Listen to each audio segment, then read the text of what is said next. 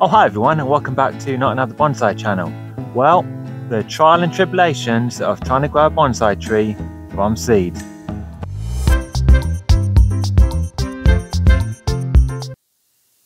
So growing bonsai from seed. Now it is going to take a long time, there's no question. But you know, I like a challenge. And I always think if you start from a young age, if you start a tree from a seed or a seedling, then you have the chance to manipulate it over time.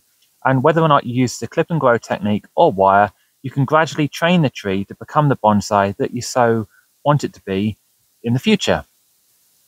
So we can see I have 3 little lindens all growing well, all looking very healthy.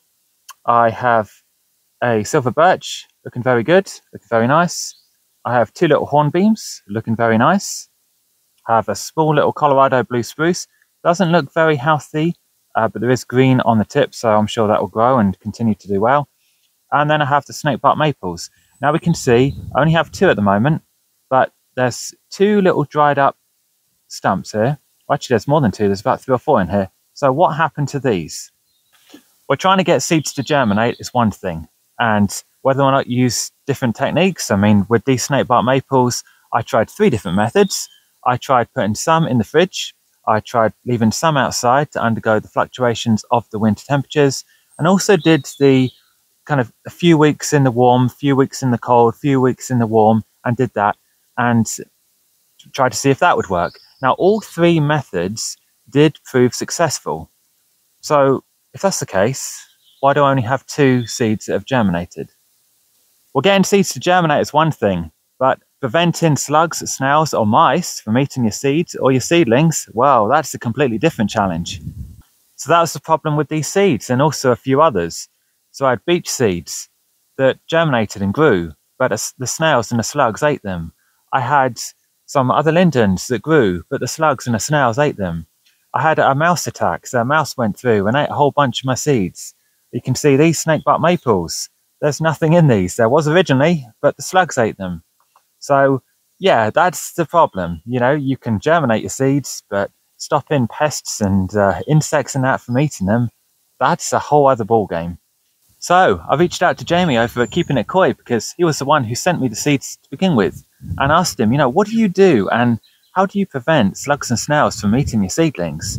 And do you have any advice? And he said, well, I tell you what, Gav, I can do one better than that. Not only can I offer you some advice, I will send you some little seedlings. So this was the little parcel that arrived in the post the other day.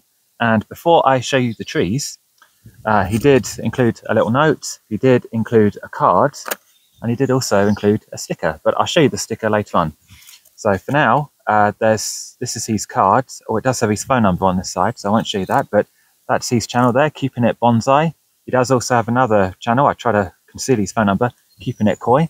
I will put both of those links to both of those channels in the description box below. So if you don't know of Jamie, you know, definitely head over to his channel or both of his channels and check out what he does, especially if you like fish and koi. Anyway, that's his card. And he did send me this little note. So in this note here, we have, hey Gav, hope this finds you well. I know you didn't have much luck with your seeds due to slugs and mice. Yeah, tell me about it, Jamie. Wow, yeah. So I have enclosed a snakebark maple to replace the seeds that you lost. But I have also included a couple of extra trees, fantastic, that I haven't seen in your collection. There's one box buxus, normally used for hedging or cloud trees. Now that's a good idea, cloud tree. And one privet that I grew from a cutting, and it has a great nabari. Brilliant. So keep up all of the good work from Jamie at Keeping It Bonsai and Keeping It Koi. So yeah, Jamie, that's awesome. Yeah, fantastic. Well, let's take a look at these trees. So let's start with the snakebark maple. And here we have it, the snakebark maple. Fantastic, fantastic little tree. 2 sets of leaves, or layers of leaves, in good health. There's a few roots starting to come out the bottom. That's a good sign. Full of roots. Brilliant. Yeah, thanks so much, Jamie. That's an excellent tree. Let's also take a look at this one. This, I believe, is the privet. Started from a cutting that apparently has a fantastic nabari. I'm not going to check that out just yet. That will be for more when we go to repot this tree later on. But again, there's a couple, the indication of a few roots coming out the bottom. That's always a sign of a very healthy tree. Yeah, very nice little tree, that one. That'll grow into something quite nice in the future. And then this, of course, is the Buxus. Kind of an interesting tree, that one. You have like a trident thing going on there. 3 trunks coming from the same point. Not quite sure how we're going to turn that into a bonsai tree. But he did talk about a cloud tree having layers. So, yeah, I think that'll be the challenge. We'll give that a go, see if we can turn it into a cloud tree. But yeah, thanks, Jamie. That's excellent. Right, so that'll go on there just like so. Excellent, looking good. Right, so guys, this is my bonsai toolbox. And you can see I have a selection of stickers on here. So we have a Bobcat Bonsai on the end. That, of course, is my sticker, not another bonsai channel. Now we have Keeping It Koi, Keeping It Bonsai, and then, of course, we have Bonsai Cornwall. So this was my aim, to really cover this box with stickers. So, you know, like the old travel suitcases or trunks that people used to carry around when they used to travel the globe, and they used to have kind of badges and that slapped on their boxes or trunks.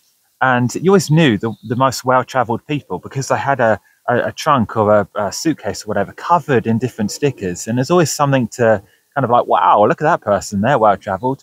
Well, I thought we'd do that with this. So yeah, if you have a sticker for your channel or you have any sticker you would like to be stuck on this box, send it over to me. Send it over and I'll stick it on the box. So that's brilliant. 3 new trees to add to the collection. So yeah, thanks so much, Jamie. I really do appreciate that. And I do highly recommend that you go over to Jamie's channels and check out his great work. He can be found at Keeping It Koi and Keeping It Bonsai. Links to both of those channels will be down in the description box below. And yeah, that's it for today, guys. Only a short one today. But until next time, take it easy, have a great one, and I will catch you on the next one.